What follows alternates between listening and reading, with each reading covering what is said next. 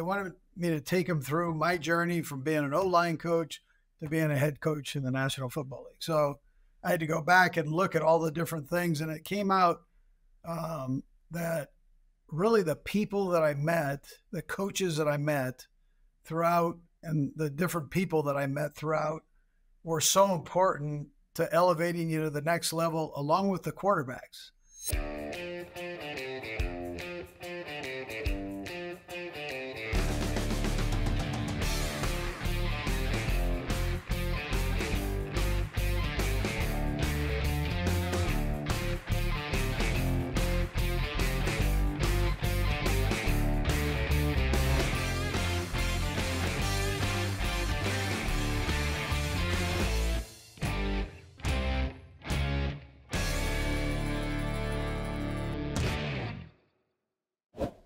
Welcome to Beyond the Game.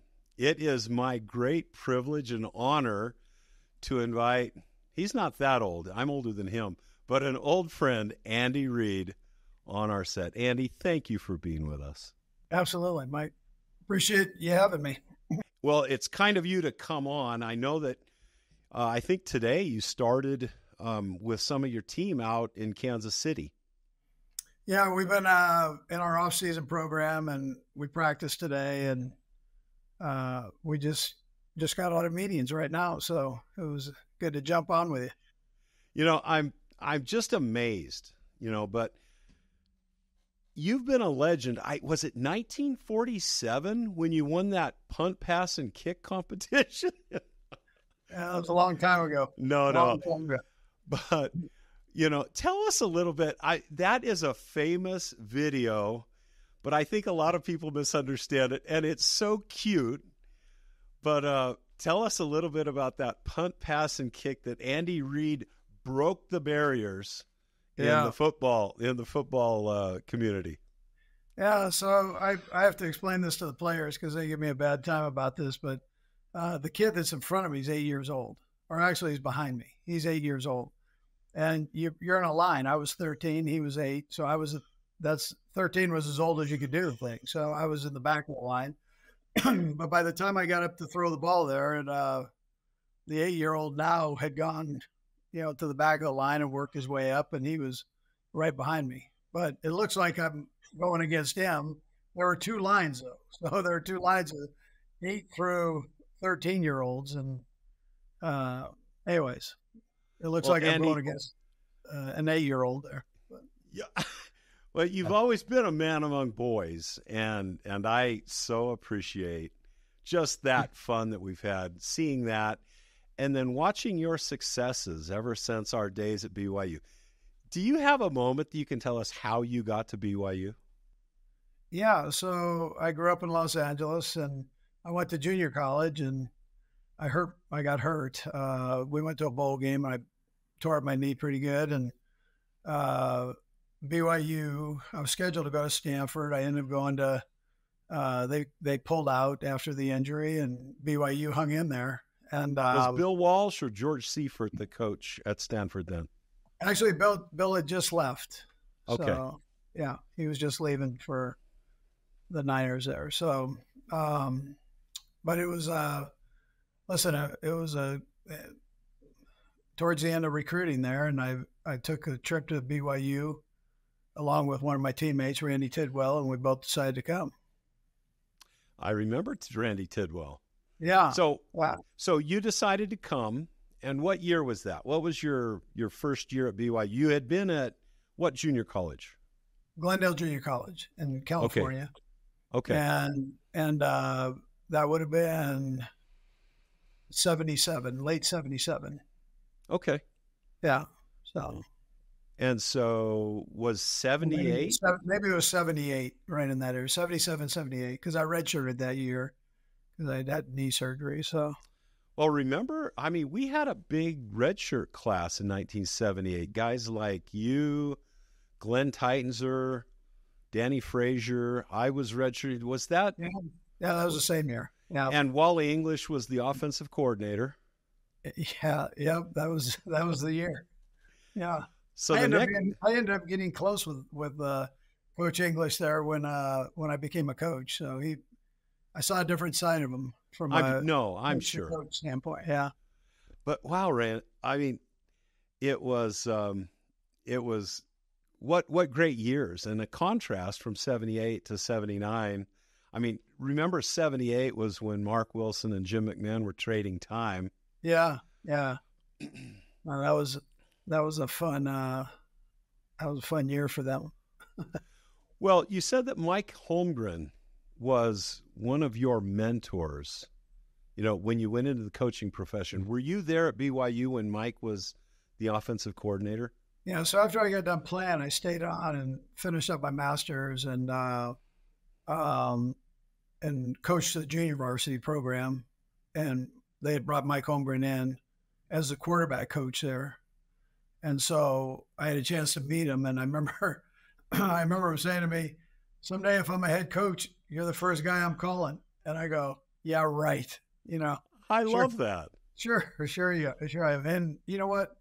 He held to his word. So he called me when he became the head coach of the Green Bay Packers, and I was at the University of Missouri at that time, and he offered me a job. So let me share something about Mike, because my senior year, 1981, would have been my senior year. I blew out my knee, but it was during the fall camp, so I had been in the meetings. And I was all excited. I was on offense. Jim McMahon had asked for me to be a tight end. And It was fun to go back from defense to offense. Yep. So anyway, we were in one of our offensive meetings, and I swear it was Mike Holmgren. It could have been Ted Tollner, but it was Mike Holmgren. He says, "I went through all your plays last year, and you guys were throwing it 60 or 70% of the time and running it the rest. I grew up handing it to O.J. Simpson at USC, and we're gonna flip-flop. We're gonna be a 60% run and 40% pass team this coming year." And I remember Jim McMahon and some of the other quarterbacks rolling their eyes. Do you remember how that season ended? Yeah, we threw the ball a lot. We threw the ball even more than the prior year. Yeah, that was. Yeah. And so it was cool to me to see this metamorphosis of Mike Holmgren, and what a great coach he has been, was, and probably still is. Tell me about how he impacted you in your coaching career. Yeah. So listen, I'll preface it with this. He should be a Hall of Famer.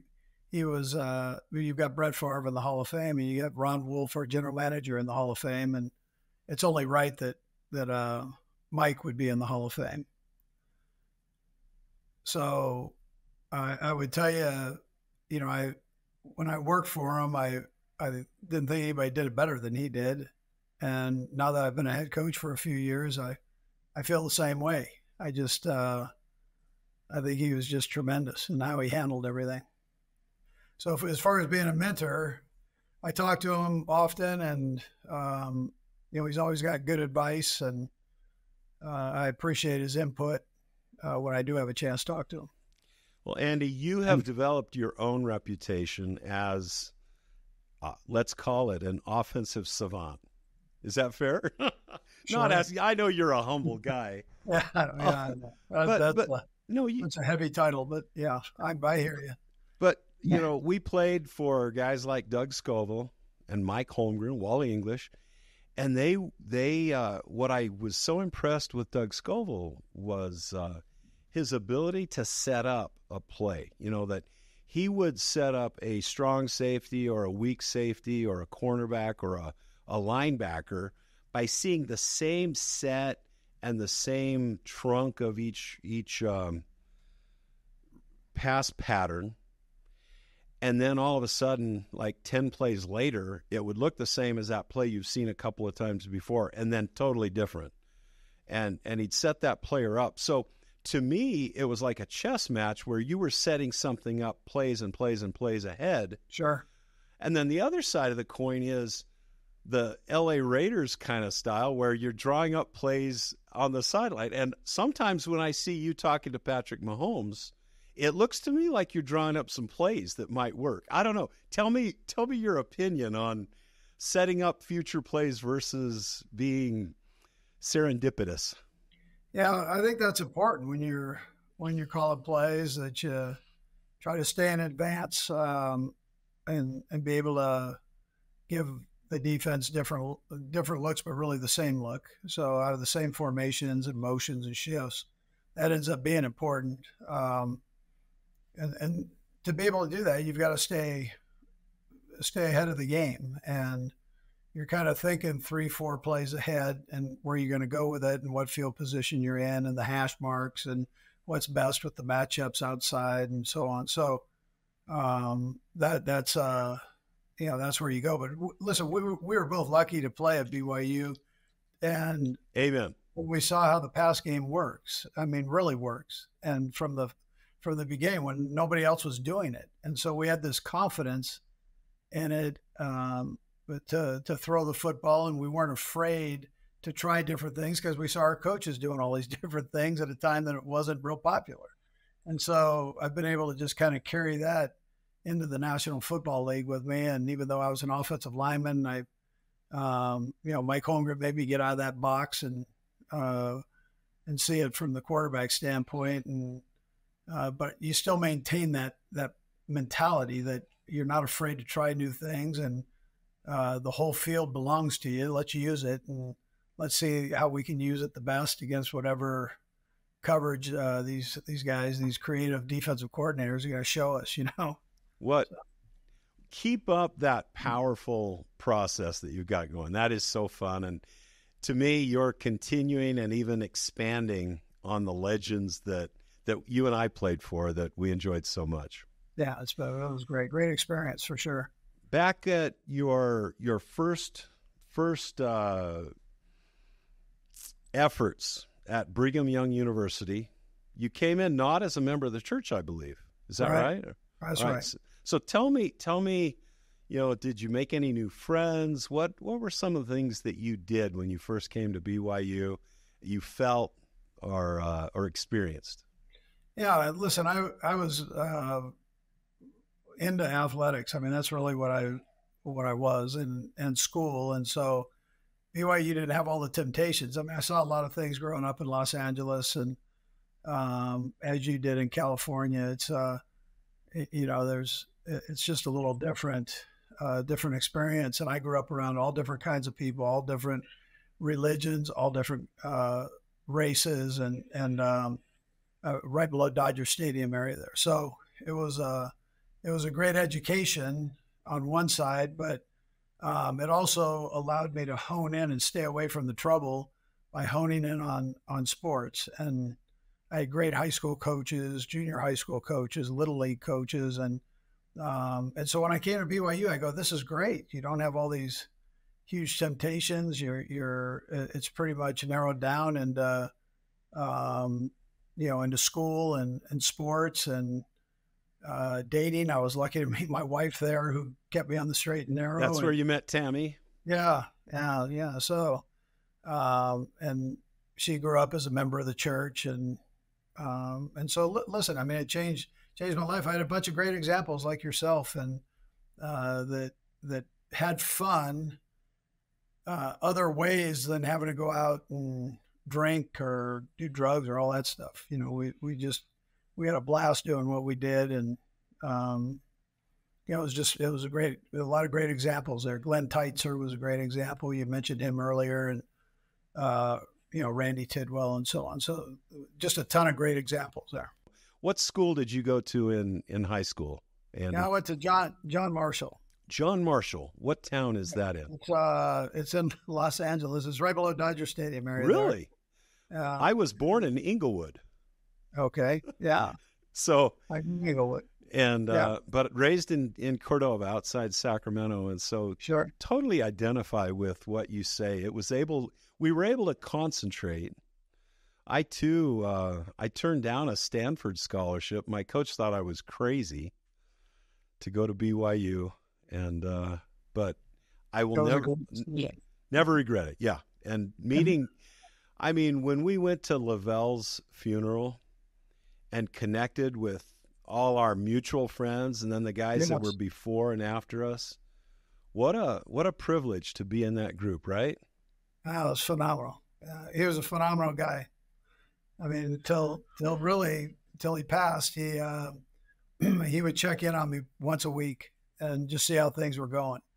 And what a great example that is for a young coach to be able to teach the guys that have been around him that loyalty and dedication. I mean, he was great about that. And I got to spend my voice is going out. I mean, have you been yelling at NFL players? Well, we're blooming here too, so it's probably a little bit of allergies on top of that. But he would spend a week or two down in Capistrano Beach every summer, and I've got a place there, and so I'd be able to spend a week with him and take him out to lunch, and we'd talk a lot, and it was great fun for me. He had some instructive comments for me. I went golfing once with him on a trip to Scotland and Ireland. How about that? And it was unbelievable, Andy. You were probably too busy coaching to go back then, but yeah. Anyway, I was up above a green. I'd pulled it on the prior shot, and so I was parallel with the hole, and then I'm chipping on. Lavelle was like 45 degrees on the green already, of course, and I'm chipping. But for some reason, I either hoselled it or towed it, and my ball did a lazy line drive right at Coach Edwards. And Lavelle said, "Mike, I didn't know I was in your direct line of fire." Yeah, he's the best. I love Coach Edwards, and to me, you follow in his footsteps more than any of the other coaches I've seen that have followed him. The way you handled that Butker situation in your locker room was admirable. Thank you for standing up for what we stand for in our country. Sure. No, he's a good kid, real good kid. So, I didn't say a real good public speaker. I said a real good kid. Well, and, think about it. I mean, an NFL team, even though these guys are all making a whole bunch every year, right? They're more like a microcosm of our country. They're from all different parts of the country. They have different political beliefs, different social and cultural beliefs. And in that locker room, how do you keep that locker room so, melded and unified? Yeah. Well, first of all, these guys are givers, and they understand the culture that we have here, and they've bought into it, and that's important. I mean, that's maybe the most important factor is that you bring somebody in here, and they're gonna befriend them and help teach them, and they'll tell them what's right and what's wrong according to the principles that we've established here, and it's not that everybody always does the right thing, but they don't get too far off. And when they do, players, our locker room will reel the guys back in, and that's I've got some great leadership there. So Bucker being one of them, he's on our players committee, and he's very strong in his faith and believes in it. Lives it. Most of all, he lives it. A lot of people talk about things and talk about faith, but they once they get done talking, they don't go live it. And so that's why everybody respects him so much. And we didn't have a lot of commotion going on in the locker room as far as guys that might not believe in all of the things that he said, but they end up supporting him because they know where his heart's at, and that ends up being an important, in its own self, very important quality to have within your locker room. And, it is a microcosm of life. And we're sitting here at a time that people have opinions, but don't necessarily respect the people that are saying whatever their opinion is, and then they downgrade them as human beings. And that's not how we roll. You go ahead and try to learn if interested, and then you move on, but don't throw them in the bad person category because they think different than you do. Just you can take a minute to think about it, and if you choose to ask questions, you can ask the person questions. But then again, if you don't agree with it, you don't agree with it. Let's not start a war over it, a verbal war in our case here. What a beautiful thing, and truly, that's how our country has been raised. That's how we come to accommodate each other and our regions and our different beliefs. And thank you for representing that in your locker room and with your team. That's admirable. And I'm going to be the first one to say it. Probably others in Kansas City have.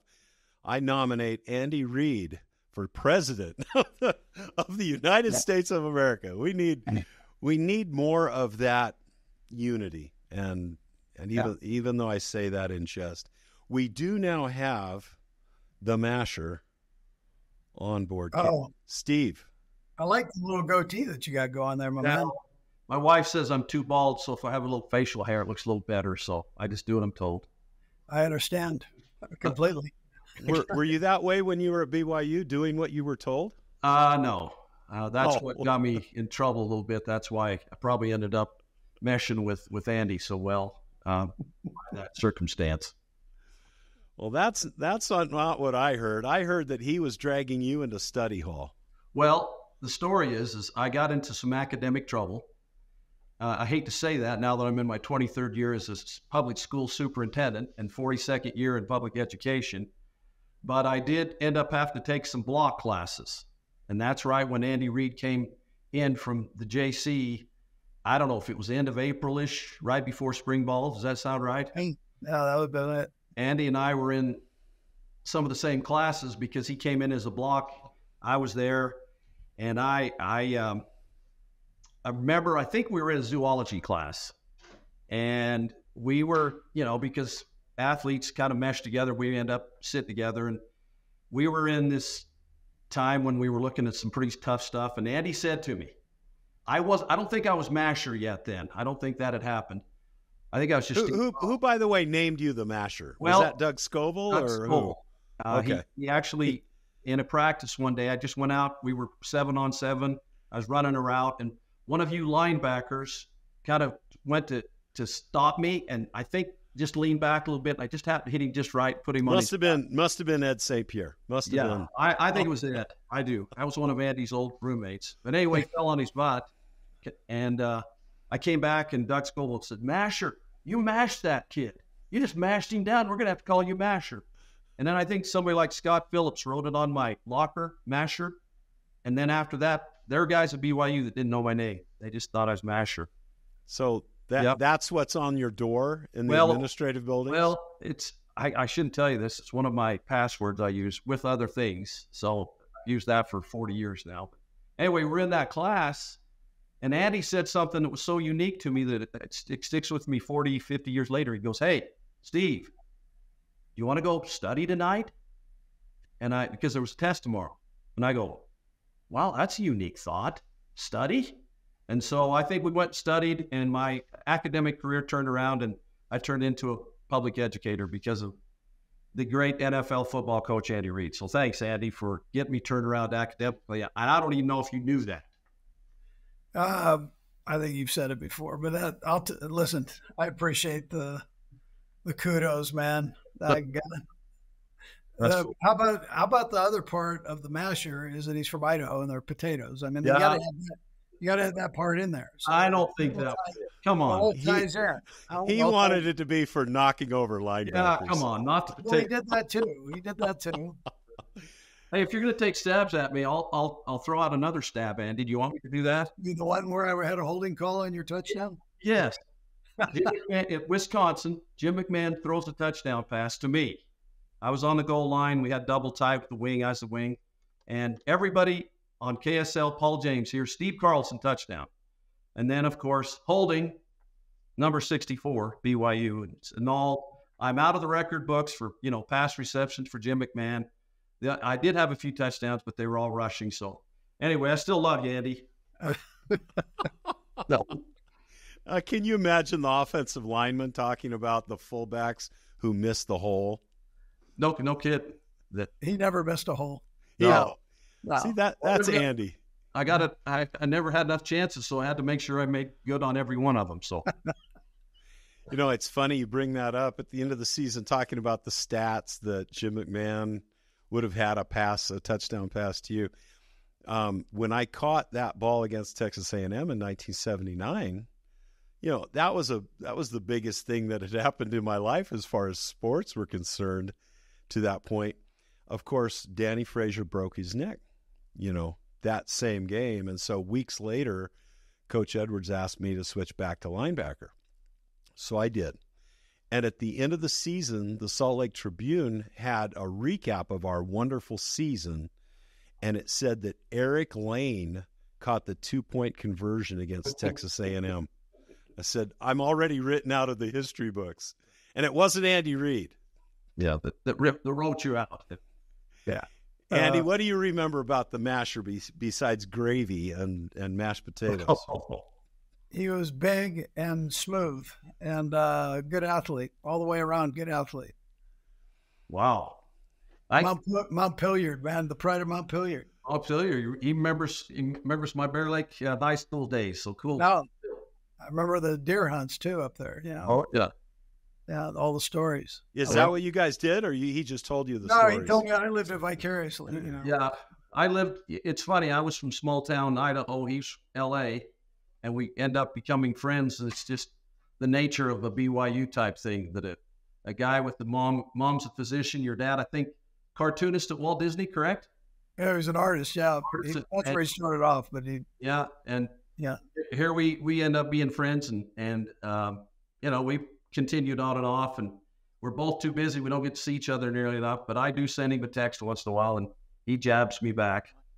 Well, hey, Steve, he did. Now, I'm going to make this public to the universe now, that he accommodated this circumstance that we're on right now, that maybe we would be able to have that dinner with him and our spouses, you know, in California at one of his vacations, hopefully this year. One of my vacations. One of your a whole lot of vacations. One of your 12-hour vacations that you have in your 365-day-a-year job. We'll have to rendezvous there. That'd be cool. That would be cool. Andy, tell us what maybe one of the most difficult things about being a coach is, because when I look at the process, and Tom Holmoe was talking about when you were at San Francisco State, you had to, you know, I mean, you didn't have to, but you were out helping sell hot dogs so that the players had food during spring ball. There had to be a lot of difficult times working your way up through the ranks in coaching. Yeah, but they were all good because you didn't know any better when you were at that particular spot. At San Francisco State, you taught classes. I was raising a young family, and we were trying to make money for not only to live, but also for the football team by selling the hot dogs. So every Tuesday and Thursday, we'd sell the hot dogs every day at noon. There would be a siren that went off, and that all the students would fall on the ground. You know, they would for the nuclear, you know, to protest the nuclear arms, and so. And then they'd stand back up, buy a hot dog, and walk away. And I go, "This is unbelievable," you know. So there were experiences like that all the way through, and met a lot of great people. I had a chance to talk to the offensive line coaches of the National Football League, and they have a group they call the Mushroom Club. So they get together once a year, and they asked me to speak. So I spoke, and I went through, I never looked back, but I went through, and they wanted me to take them through my journey from being an O-line coach to being a head coach in the National Football League. So I had to go back and look at all the different things. And it came out that really the people that I met, the coaches that I met throughout, and the different people that I met throughout were so important to elevating you to the next level, along with the quarterbacks. Every stop, we had a quarterback that was a productive quarterback if not an All-American, he was an All-Conference player and then an All-Pro player once I got in the National Football League. And I'm still riding on the coattails of these quarterbacks today. So, and the great people that I've met throughout my staff are guys that I've known for a long time and have had a chance to work with, and they're great people. So I'm very fortunate that way. What is it about you linemen? I think of Lavelle Edwards, who also was a lineman.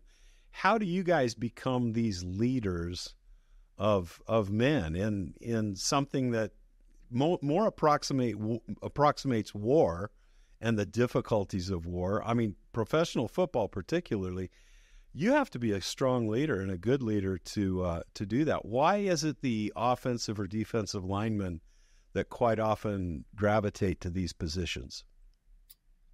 Yeah, I think, I don't think offensive linemen get a whole lot of credit, nor want the credit. So when you kind of take a humble approach to things and you move forward, and you don't expect a bunch of pats on the back in doing your job. Normally the guys are pretty honest because you're a grunt on a football team. You're the one doing all the dirty work. You're not born in a 3-point stance, and then you're going backwards half the time trying to block somebody. So it's one of those. It's just the mentality, I think, of the beast there. So. And it stays consistent. It stays consistent, I think, at the high school level. I think it stays consistent at college and in the National Football League. And needless to say, Masher, they're also the smartest guys, man. I was waiting for that. See, we teed that one up pretty well, right, Steve? Yeah. Yep. Can I inject something there? I remember playing a football game, and we played most of our games at home at 1 o'clock at Lavelle Edwards Stadium, which was Cougar Stadium at the time. But Andy, we'd usually, by the time we became good friends in my junior and senior year, both Andy's junior and senior year, we'd probably do something, and then he'd say, "Hey, let's get back in time to watch the game again on KBYU." And I hate to admit it now, but I thought, well, my heck, Andy, we just played it. Why do we want to watch it? Well, that's the difference between greatness and probably just averageness. He loved football. He should have been a quarterback. Yeah, he should have been a quarterback. The few times we were on the field, he was just waiting for us to be on the field. We'd watch it on the little 19-inch TVs or whatever we had. And that always stuck out to me when I've talked about Andy, the fact that he'd want to go watch the game again at 7 o'clock or 8 o'clock that night on KBYU. So have you ever thought about KBYU for a few years, Andy? Yeah, no. KBYU. I love it. That's true, too. I mean, I remember doing that. But that's the fun part of it. Andy, I have a question for you. I remember our offensive line coaches back in those days, and I don't remember if it was Dave Craigthorpe or Mel Olson or Roger French who was your more disciplinarian offensive line coach. Who would have been the more disciplinarian one? I would probably say Dave Craigthorpe was very disciplined. I had him I only was with as a player with Roger French for a year, my senior year, and then the other couple of years I was with Dave Craigthorpe, and he was a great football coach. I mean, a great football coach, and but was very discipline oriented. And then when the creature came in, he was a little bit more let your personality show, footloose, fancy free, but work the dog out of you. But he kind of wanted you to flow with the game that way, and it wasn't quite as disciplined that way. All right. So my question for you on offensive linemen, what are 1 or 2, 3 keys to being an effective offensive lineman, particularly in the pass protection? Yeah. 1 or 2. Yeah. So it always comes back to the feet and probably your core strength, and then the fight in you. I mean, how are you going to stay in there and battle? It's not always pretty. Doesn't have to be pretty, but you've got to. And you're sitting there, Michael, going, "Yeah, it's holding is really what it is." But you got to be able when you're talking to defensive guys, Steve, man, it's always holding. No, it's always holding. So, but you've got to stay disciplined within that. You got to kind of dance the same dance be able to dance the same dance as the guy next to you. So here's my bone. We all watched the Super Bowl and so excited about it. But here is Andy Reid, one of the top coaches in the country and one of the best offensive linemen back then, taught to keep his feet, and a receiver knocked you off your base. Yeah. I saw it. Andy, what would Dave Cragthorpe say? Yeah, that wasn't real good. Tight end. Let's go tight end. Not a receiver. Big tight end. He's and just listen, when a receiver. When I played, I weighed less than he does. Right now. Really? Yeah, he's 260 pounds. Oh, he's a beast. Yeah. And Chad Lewis and I were talking a couple of weeks ago, and the way you handled that, I said, Andy handled that really well. And Chad said, no, he didn't handle it really well. He handled it perfectly. And you did. I mean, think about the egos, the competitive challenges out there. You're in the Super Bowl. You're in the biggest arena. And we athletes, at a stratospheric level above us, wanted something, and he caught you off guard and without your base. So Dave Cragthorpe might be upset. Yeah. Wow. But Andy, thank you for representing BYU and the human race in such a great way. Yeah. I'm very close with him. He's the one player that's been here the whole time. I drafted him here, or was involved with the draft here, from him coming from college to the NFL, and I drafted his brother also, and we've kind of grown together. To Philadelphia, you drafted him to Philly. I drafted his brother in Philadelphia. Yeah. And so I've known that family, and I've known those kids for a long time, and he's a real emotional guy, but that's what makes him great. Yeah. And the son of a gun wants to play, and unfortunately, he's getting older. So I try to buy him downs by taking him out of the game. Well, that game, he didn't want to come out of the game. He didn't want any part of that. He was as wired as you can believe, and that's why he came over. But he caught me when I wasn't looking. At least he could have got me when I was looking. I could maybe give him a little. So you got blindsided. I got blindsided, Doc. I love that. Steve, do you have anything to add to that? No, just it's just fun to be able to chat with you two guys, and we've got so much history, and I don't know, Andy, just being able to say, hey, I can get a hold of Andy once in a while and say, hey, it's just great thinking about the good old days and how much you did have an influence on me academically, because we ended up having a lot of classes. Andy, I believe, was a double major, and one of his double majors was the same major as mine, so we had a lot of classes together our last couple of years, and we had a lot of good times, and we double dated a few times. We went out to, I don't know, who was the golf pros that Tammy used to babysit for? Yeah, Johnny Miller. Johnny Miller. We went out to Johnny Miller's house a few times and had dinner, and while she was babysitting. So thanks, Andy, and thanks, Mike, for doing this Beyond the Game and bringing back a lot of great memories. Hang on with me 5 more minutes. That max. We'll be done right away, Andy. I had one more question a couple. What was your master's degree in? It was in phys ed.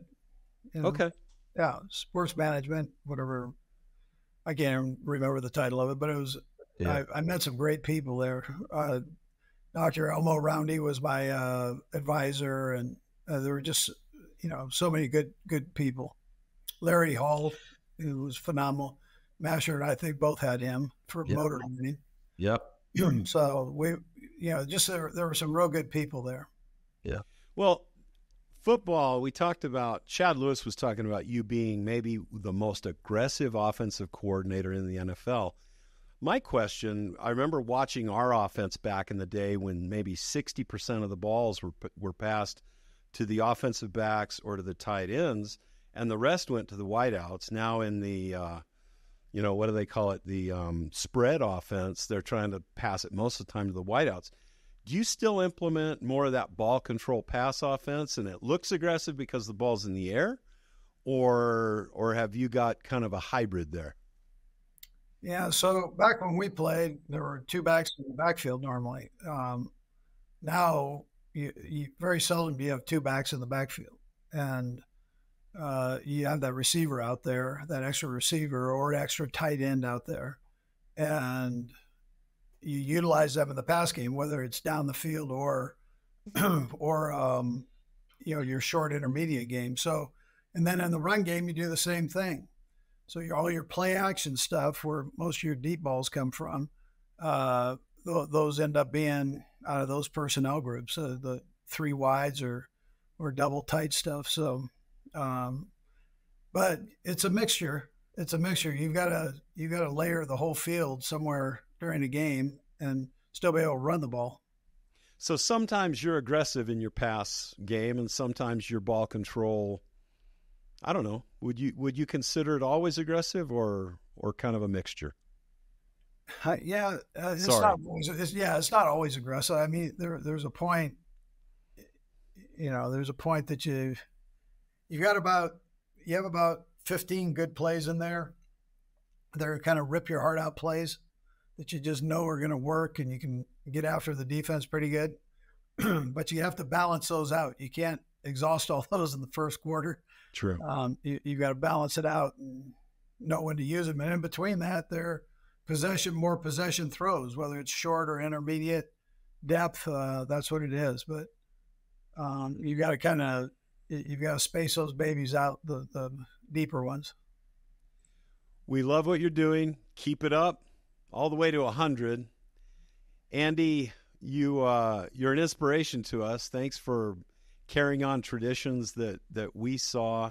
Do you have, right now this audience is primarily, a lot of BYU people. Give us your parting thoughts on your experience with BYU and what you see going on there now. Yeah, listen, I love BYU. I bleed blue. I'm always supporting them in whatever sport they're playing. I'm proud to have graduated from there.